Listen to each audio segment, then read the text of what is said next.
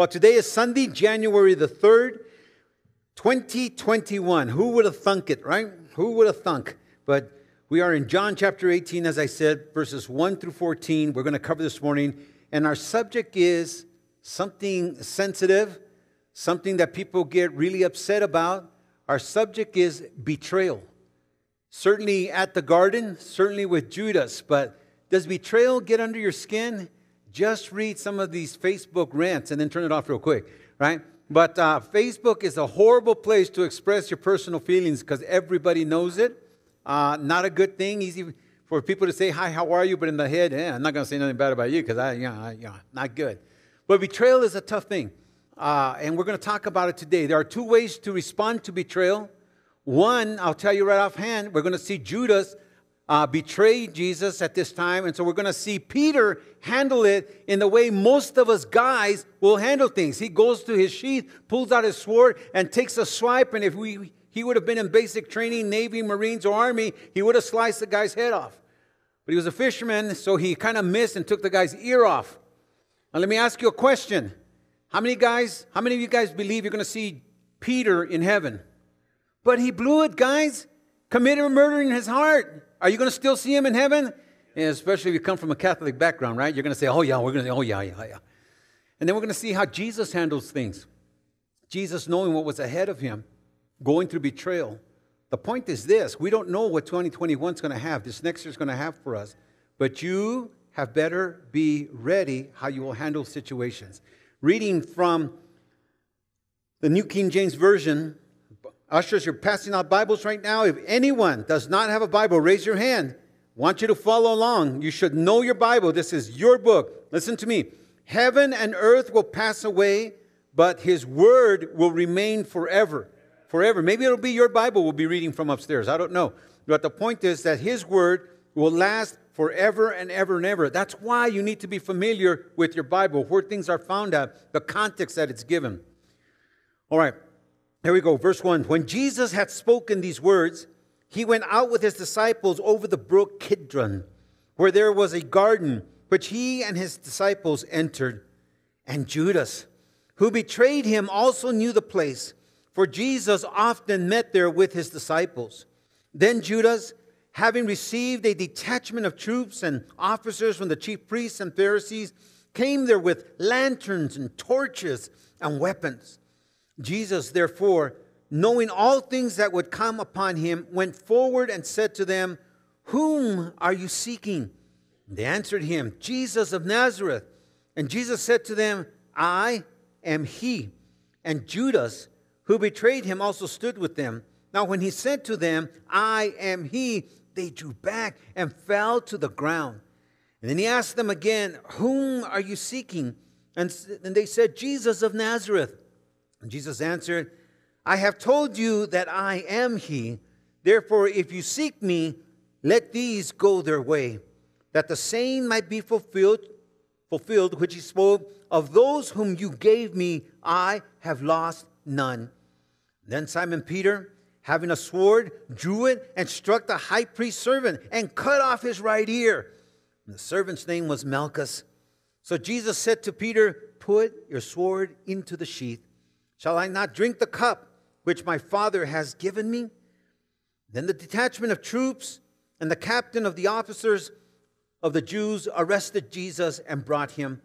And they led Him to Annas first, for he was the father-in-law of Caiaphas, who was high priest that year. And now it was Caiaphas who advised the Jews that it was expedient that one man should die for the people. Church, you may be seated at this time. Let's just bow our heads and whisper up a prayer again. Father, we come to this time that we open up your word. And without you speaking to our hearts, without you, Holy Spirit, convicting us, opening up our minds and our hearts to it, Lord, it's empty for us. We might become people who know about you, have an intellectual understanding of who you are, but we don't have that relationship with you. We don't want to do that. We have a relationship with you, most of us do, and so we ask that you would speak to our heart through your Spirit. And we pray these things in Jesus' name. Amen. Church, I am sure that Jesus and his guys, his disciples, were feeling a little bit anxious when they're watching this crowd approach them with torches, lanterns, and weapons. How would you respond, right? Most of us guys, automatically, we go on defense mode, attack mode, or whatever. This is something very human that is in us. And we are flesh, and the Lord knows that we are flesh, and therefore He speaks to our hearts so that we might not only have it here in our hearts, but that our minds and our hearts can meet and respond in the way that Jesus has. Again, just giving it to you quickly, 2 ways to respond to future events here on the earth that are unpredictable for us as the year begins to unravel here. There's going to be 2 ways you're going to respond. You're going to either A, respond and unload from your Glock 5 in the chest to whoever's approaching you, or you're going to say, Lord, you prepared me for this moment. Help me respond in the way that you want me to. And it could be poof, now you are an Oscar Mayer wiener. You know, God does miracles. But it could also be that you put the weapon, your sword, in the sheath. You know, the Lord knows what's going to happen. There's 2 ways to respond. Which way will you respond? Again, I'm sure the guys were feeling a little anxious to what lied ahead for them. Now, Jesus knew fully what lied ahead for him. He knew that in this present perspective, it wasn't good, or from a present perspective, it wasn't good. They're going to arrest me. They're going to beat me. They're going to yank my beard out. They're going to punch me out.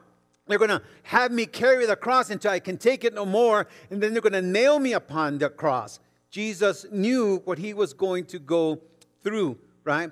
But from a future perspective, he would have paid for our sins.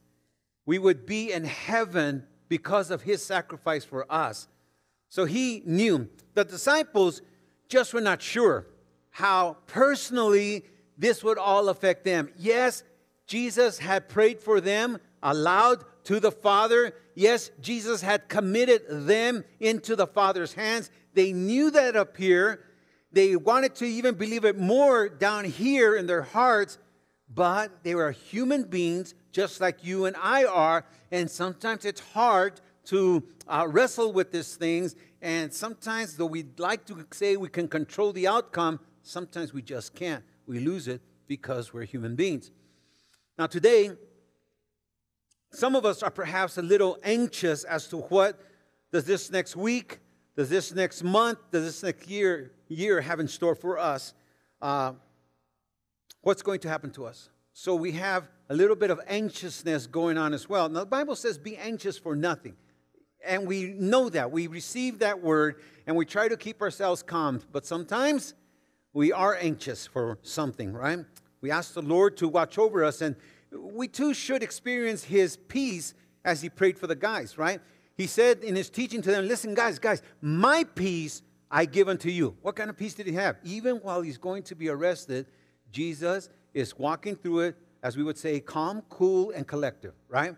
My peace I give unto you, not as the world gives, but as I give to you. My peace I give unto you. So today, you and I are benefactors, and if you have Jesus already in your heart, we know we have that peace that passes all understanding. Now, before us, we have experiences that Jesus and his team faced, and again, 2 ways of handling such experiences. When it's all said and done, may you and I have been found handling terrible experiences in the same way that Jesus did. You have your Bibles. Let's look to them now. Verse 1. When Jesus had spoken these words, he went out with his disciples over the brook Kidron, where there was a garden, which he and his disciples entered. Church, these words that our author, the Apostle John, refers to, it says, when Jesus had spoken these words, are the same words that began back at the end of chapter 14, verse 31. Jesus said to his now 11 disciples, remember they have finished the Last Supper, arise and let us go from here. And I shared with you, that's kind of like you and I. Hey, church is over. We'll see you guys next week. How many of you guys dart out to the car like right now? Most of us say hi. Most of us drink water. Some of us pick up kids. You just don't leave that fast. And so, of course, they had just, again, finished the Last Supper. But Judas had already left the upper room to go and betray Jesus. And Jesus has been tenderly and lovingly teaching the 11 who were with him after supper, that stayed with him, as they now have left the upper room with him. We find Jesus crossing this brook Kidron, right? And something about this brook Kidron. Here is a little map of it. It'll show you it is just right outside the river, the little brook, outside of Jerusalem, the city proper, right next to the temple. This garden that we're going to be talking about is the Garden of Gethsemane, and it's also right there. The Mount of Olives is right there. When we go to, and by the way, this whole valley is called the Kidron Valley.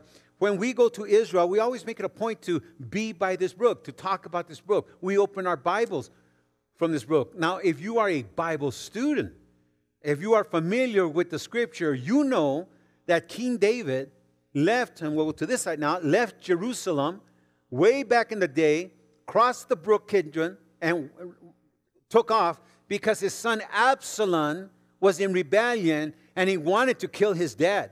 So David took the maids, not the maids, but the servants, some of his servants and people, and they went out and went across this brook Kidron. So it's a great place as a Bible student to know. If you haven't seen it in Jerusalem, then if we come back, when we come back with the Lord, you'll see it then. If there's no more trips to Jerusalem, as you know, the borders to Israel, Mexico, and Canada are still closed, and so we're not taking that trip this year as we thought we would have.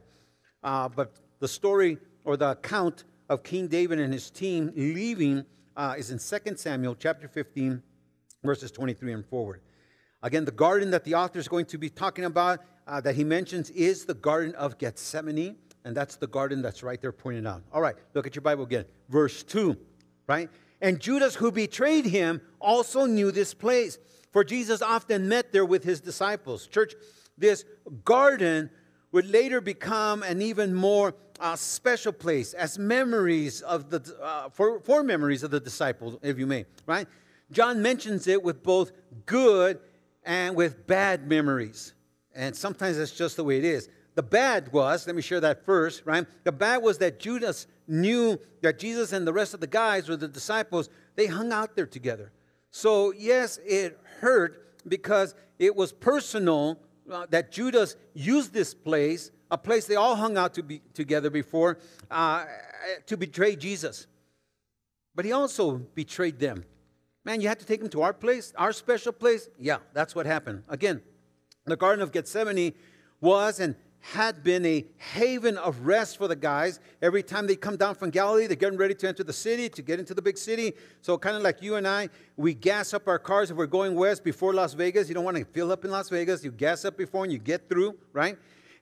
Just like they were coming into the city, they would rest at this Garden of Gethsemane. So it was a good place.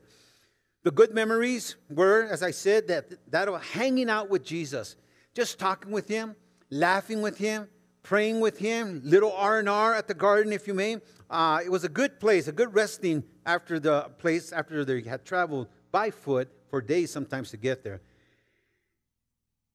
So, yes, in their future, they would look back and hold this garden as a very special place in their minds. Let me just ask you guys, do you have a special place where you talk with the Lord and pray perhaps? A place that maybe you have both good and perhaps bad, or maybe just even sad memories?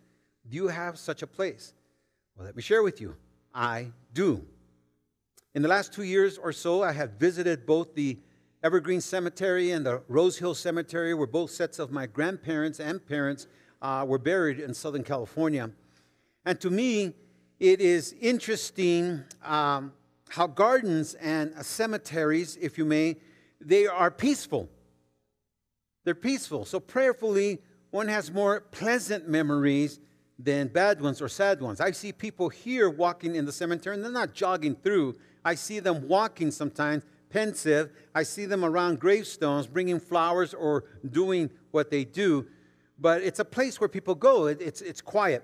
I thank God because while I was walking through the cemeteries, I thank Him for the promises that I had made to my parents and I was able to keep. I am grateful for those. And then again, I'm sad for when I think of how much more I could have done for my parents. I shared with you before, I haven't always been Mr. Goody Two-Shoes, and I still am not. There was a time in my life when my father was in prison. My mom was watching TV. She wasn't watching what we wanted to watch. She was watching these Count Yorga vampire type things in English and Spanish novelas and whatnot. And so I remember I was so angry one time. I went to her TV and I took the rabbit ears at those times and I broke the antennas and threw them. And all I could see is just, and my brothers and sisters, and I was in a rampage. I didn't think about how sorry I would be about these things until later on in the military. I'm gone and I'm overseas, 18 months away from the house, that I started thinking about this. Man, that wasn't right. It just wasn't right. And even then, Lord, if you ever give me an opportunity to make it up to my parents, I want to. And so in my walks, as I visit the graves of my parents, I stop by and I thank the Lord that he allowed me to make it up to moms, that I was able to make it up to my family. But then again, as I said, sometimes I think, oh my gosh, and I get sad about this. There was so much more I could have done, just so much. So this garden, it's a special place. It conjured up things later on for the guys, but this event took place in this garden, right? May I encourage you, before we go on, may I just encourage you, as nothing brings more to mind the inevitableness or the quickness that you and I, as we walk through cemeteries or gardens, we may not be among the living, in the next few years, the next few months. Sometimes accidents happen, and so may I encourage you to take a walk and have a little talk with Jesus. And here's why I say this. Are there things that you have promised the Lord and you have not, as of yet, fulfilled them? Are there things that you have talked to the Lord about? Are there things, as you look around, that you want to do, but you just need his help to get them done? So a cemetery or a garden is a great place where you're not disturbed. Of course, you're not hearing voices come up, right? You're in the wrong place, so that happened. But at least you could give your heart and your mind to do these things, to accomplish these things, while you still have time. It's just good to do this. Coming back to verse 3. Then Judas, having received a detachment of troops and officers from the chief priests and Pharisees, came with lanterns, torches, and it says here, weapons.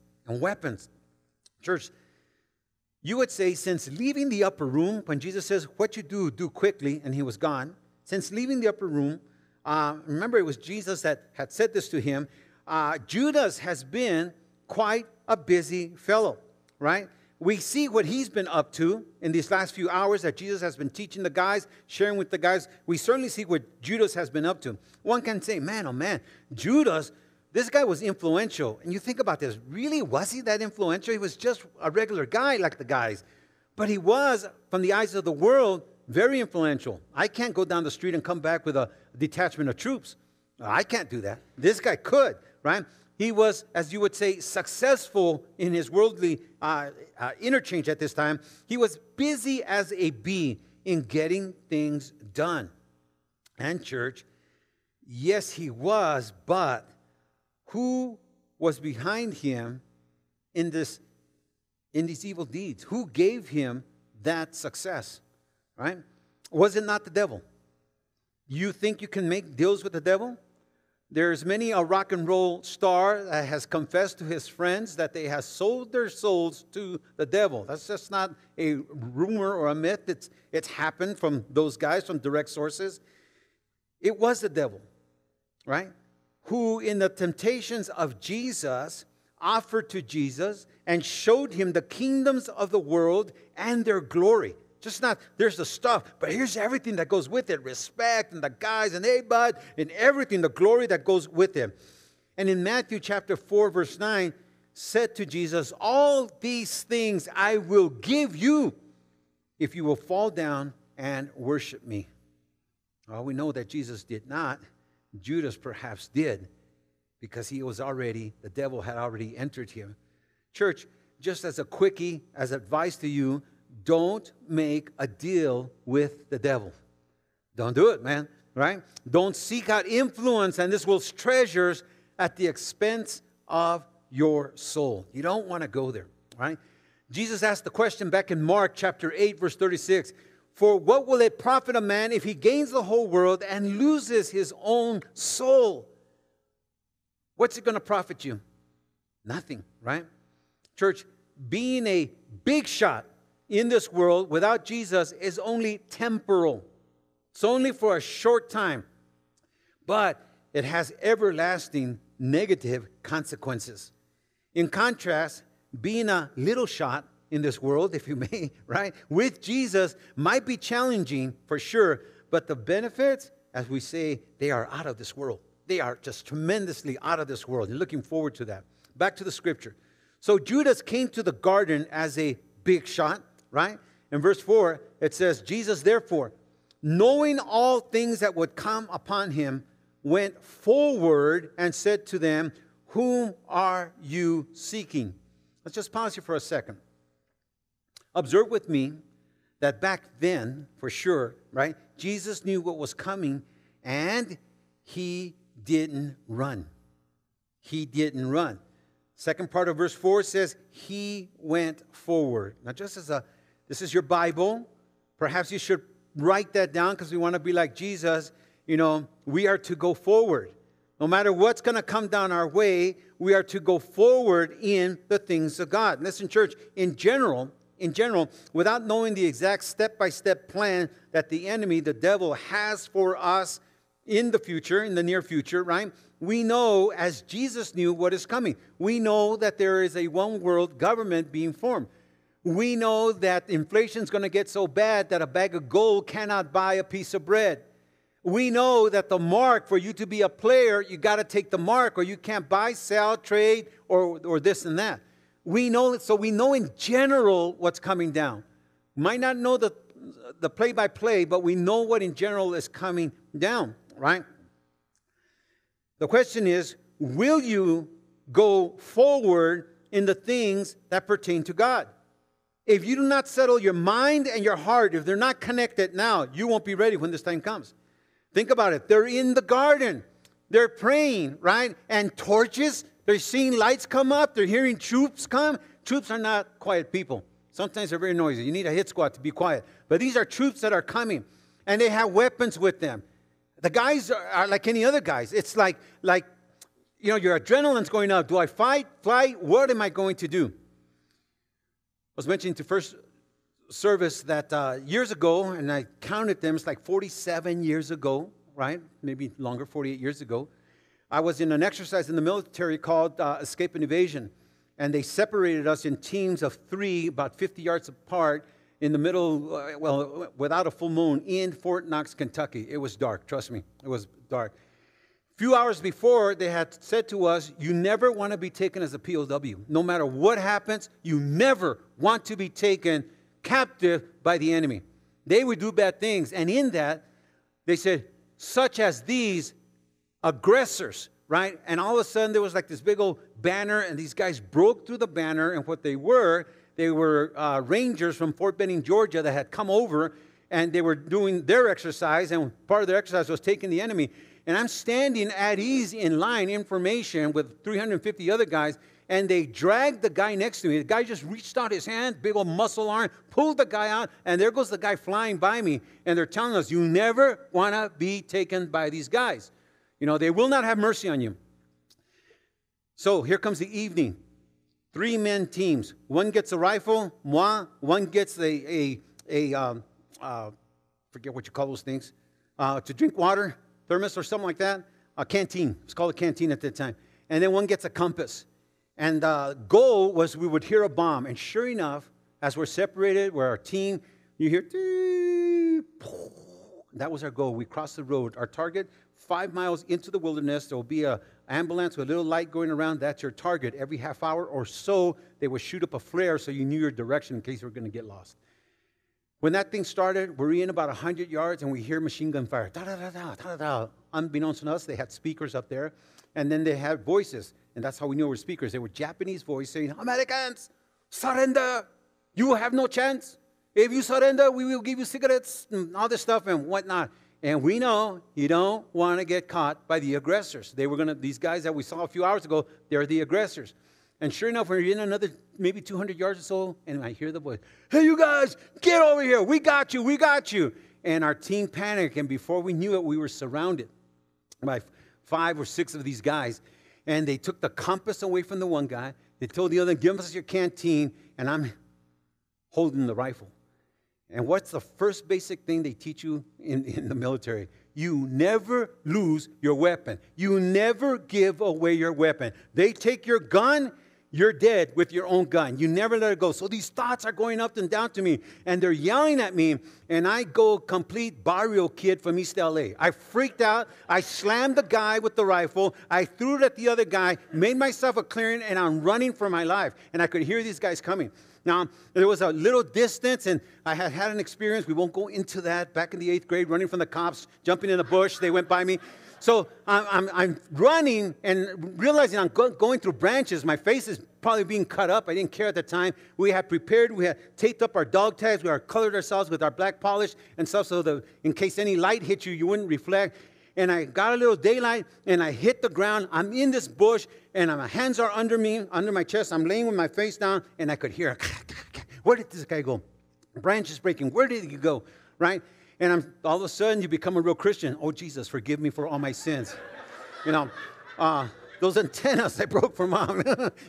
And so all these thoughts go through you as you're right there sitting still, knowing that they're going to hear your heart pounding, pow, pow, right?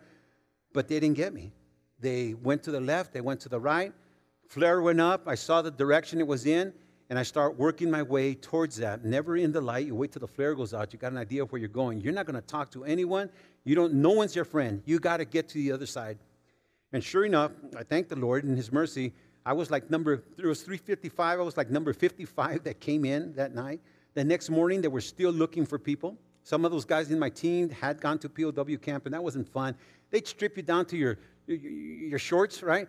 And they'd put you in a barrel. They'd put like molasses on you, close the lid on you, had a little light, and all these bugs are climbing up towards the light, and you're in there, name, rank, serial number, all this stuff that's going through you. All kinds of goofy stuff they were doing to the guys that they caught. But I didn't get caught. But I say that to bring you to what's going on here. The guys that were Jesus and this military little detachment is coming towards these 12 guys. I have not been trained in military tactical maneuvers or anything like that, but here they are. It is a real thing. Fast forward. I don't know what tomorrow has. I don't know if our world's going to go crazy. I don't know this and that. I know this. I am anchored in Jesus Christ. Are you?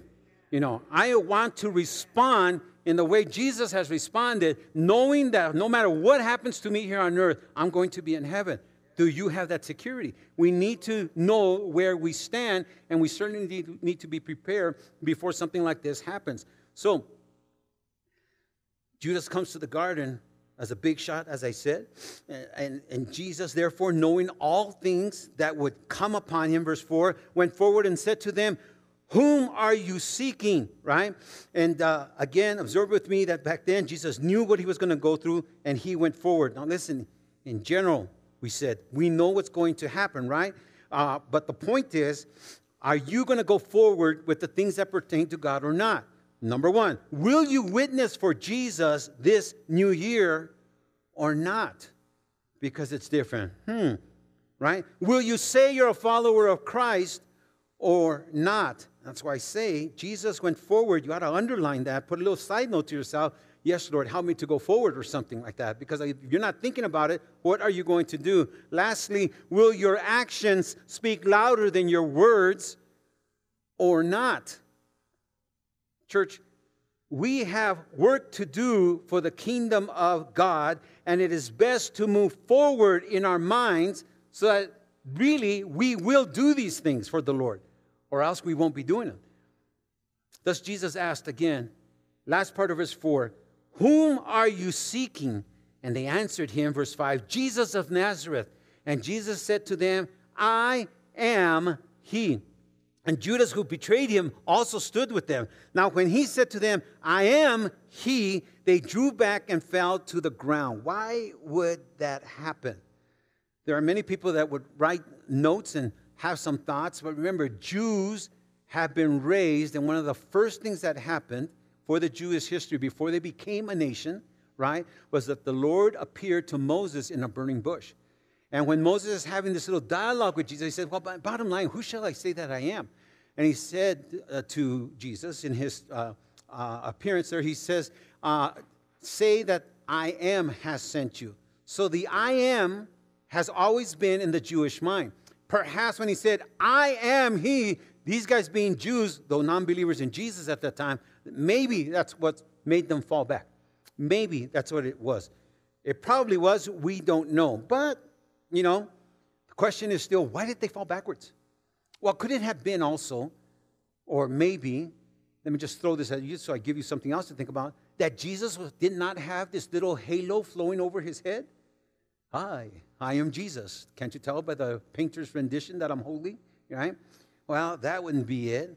Could it have been that they were expecting some Hercules type of a roughneck, of a hoodlum, right?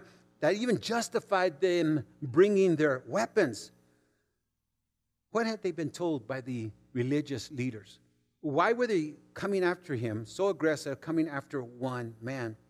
Church, if you don't know this, just in general, if your vision of Jesus is a blonde-haired, blue-eyed, nice-looking man that you might have a picture of, you know, sad to say, you got it wrong. You just got it wrong. How do we know this? Because the word that is very little in describing what Jesus looked like was given about 800 years prior by the prophet Isaiah. Okay? The prophet Isaiah, in his book, chapter 53, verse 2, second part of it, he prophesied of him, and he said, quote, he has no form of comeliness. In other words, when you see someone that's attractive or someone you can talk to, you know, whatever, that stands out in the crowd, that's not what Jesus would look like, right? And it says, he goes on, and when we see him, there is no beauty that we should desire him. Right? If you read your Google and stuff like that, what was the average Jewish man's height at the time? How about this? 5'5". 5'5". Is Jesus 5'5"? No, not in my book. He's like 6 foot, broad shoulders, blonde hair, blue eyes, or you're from East LA, brown hair, brown eyes. If you're from Africa, he has a fro, man, a real fro. Woo. We have all these thoughts, but we have to go with the Bible. Right? We have to go to the Bible. I remember in the time when the guys wore the long hair in the church, I belonged to a crazy Pentecostal church. Dude, cut your hair. Hey, man, Jesus had long hair. How do you know? You got this big picture right there. Board deacons, they couldn't say anything. It was the truth, right? So there it is, Listen, if the world today saw Jesus outside of his glory, right? If they just saw him as a man, I guarantee you they would not put him in People magazine. You just wouldn't see him there. And I know you ladies, People magazine has the 10 sexiest men in the world, but we're not going to go there. But that's what this magazine prints, right? That wouldn't be Jesus. So why did they fall back? Why did they fall backwards? Again, the Bible doesn't say, but this is what they did. As they got up again, Jesus asked in verse 7, check it out, whom are you seeking? And they said, Jesus of Nazareth. Now he's brought them in again, focused on one name, one guy, right? Jesus answered, I have told you that I am he. Therefore, if you seek me, let these go their way. Jesus is going to take one for the team. He's going to take one for the team right here. You need to see this. And here's a little insight that John, our author, gives us. Now remember, John's writing this 40 years later, right? He says, verse 9, that the saying might be fulfilled, which he spoke, Jesus spoke, he had said this, of those whom you gave me, I have lost none. If you were here with us at 17, Jesus was praying to the Father, and he let the guys in on his prayer, one of the few rare prayers, and Jesus is asking him, Father, you have given me these guys, help me not to lose any of the guys. I'm not going to lose any of the guys except the one from son of perdition, that was Judas, but no one else am I going to lose, right? So this is what's coming out here. So 2 observations here. Number one, the first one is that Jesus answers this hostile crowd, answering them that he and only he is the one that they came after. So you should be happy with just taking me. Here I am, right? Number one. The second observation, though, again, the Apostle John's insight for us, given by the Holy Spirit to him to write this verse. This is a verse, right, meant for us, for you and I, even today, to take comfort no matter what's coming down the street. And you look at it, it's meant for us to take comfort. Verse 9 is a verse for our security. It's for our security. What Jesus had prayed for to the Father regarding those whom the Father gave him, he would lose none. How many of you guys know that you are saved? Know that you have accepted Jesus. You believe in him. Father is not going to lose you. He is not going to lose you. This was true then, and wait for it, it is true for us today. Let me share with you some scripture regarding assurance and security for the believer. Jesus said, quote, "This is the will of the Father who sent me, that of all he has given me, I should lose nothing, but should raise it up on the last day." John 6:3-9. You are a prize to Jesus. Jesus is coming to earth with a kingdom. Who's making up his kingdom? Moi. And you are. No, us. And us. We're part of Jesus' kingdom. God's not going to let anything happen to us. Here's a little more, talking about assurance and security for the believer. Jesus said, and remember what Pastor Mike said about communion, right? This is what Jesus said. Jesus said, "I am the living bread which came down from heaven. If anyone eats of this bread, he will live forever. And the bread that I shall give is my flesh, which I shall give for the life of the world." John 6:51. If you did not notice, Jesus, who is the bread of life, and he gave his flesh, if you did not notice, little sidetrack, did you notice the cross? Did you guys notice the cross? It is just begun. We got some plans for this cross, but I wanted to show you, first the painting of the walls, then the carpet up here. We have the carpet for the floor stacked away in the warehouse right here, but we have brought new chairs in. We're ready. Now we have the cross. Why? We want to be ready. We want to be ready for 2021. We don't want people to say, Calvary Chapel, you're still the same old, same old. No, we want to grow. If you fix up your house, we should be fixing up the house of the Lord. That's just the way it is. And we as a leadership group are responsible for that we do these things. All right, back to what we're saying, right? Jesus gave his life, his flesh, right? And he did it for the life of the world, which I shall give for the life of the world. When he said it in John, it hadn't happened. Here it is, ready to happen. Lastly, something about assurance. Well, not lastly yet, but assurance and security for the believer. Check this out from the Old Testament. "The Lord is my shepherd, I shall not want." What does that mean to you? You know what it means to me? And those that can say this, like David, I'm not changing teams. I don't care where we're at in life, and I don't care what's coming against them. I am not changing teams. I belong to the Lord, and I shall not want. I'm not going to fill it in with another. I'm not going to let someone else say, but it's so nice over here, and you can have all these cush things. I am not changing teams. I belong to Jesus Christ now, and I shall not want. There is nothing else that will satisfy the inner man, nothing else that will satisfy me in the future as to the team that I belong in. That's why I'm not ashamed of the gospel. That's why I will share it, and I don't care what anybody else thinks. I shall not want. I am assured in Jesus. And when the psalmist wrote this, oh my goodness, this is a great time. And we take refuge in this. This is confidence for us. This is security for us. You need to know who you belong to. And if you belong to Jesus, doesn't matter what's coming up ahead. We don't need anything else or anyone else. He takes care of us. Lastly, assurance, security for the believer. Listen to this. Assurance is the Christian's full conviction that through the work of Christ alone, received by faith, he or she is in possession of a salvation in which he or she will be eternally kept. Right? This assurance rests only upon the scripture promises to him and her who believes. Do you believe? Do you believe? because it's all about where our heart is, where our mind is. Do we believe in him? Church, the second observation then is that Jesus doesn't want you to miss what he spoke to his Father about. And thus he said, of those you have gave me, none have I lost, or I have lost none. History reveals that Jesus did not lose any one of those 11 guys that remained, the remaining disciples. And wait for it. Wait for it, right? History will reveal in the future that he did not lose you. You are going to be with him for eternity. And you'll see what history writes. He didn't lose me either, man. I was with him. I believed. And I came. Here I am in heaven because Jesus did not lose none of us.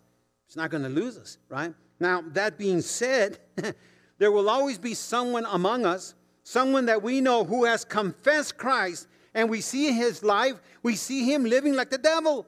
And we say, that guy's confession couldn't have been real. That guy, when he said yes to Jesus at Sunday school, that was the last time he said that, so he's probably not a Christian. Really? Really? I want to talk to you about someone that lived like that, someone that had an experience like that, and that is the Apostle Peter. The Apostle Peter. Again, raise your hand. Are you going to see Peter in heaven?